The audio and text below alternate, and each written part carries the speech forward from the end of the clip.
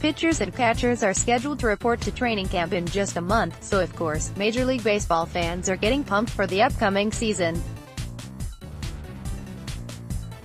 RT if you love baseball, MLB tweeted Wednesday, which prompted one football fan to respond, "Baseball sucks." MLB did some Twitter profile reconnaissance and came back with a brutal burn for the user, @FlashZach, who apparently is an Atlanta Falcons fan.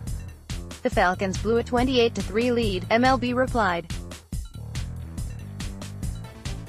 The 28-3 lead is in reference to Super Bowl 51 in 2017, when the New England Patriots came back from a 25-point deficit to defeat the Atlanta Falcons, the biggest comeback in Super Bowl history.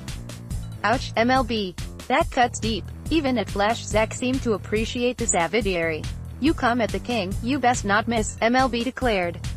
Download Andy McDonald writer, HuffPost.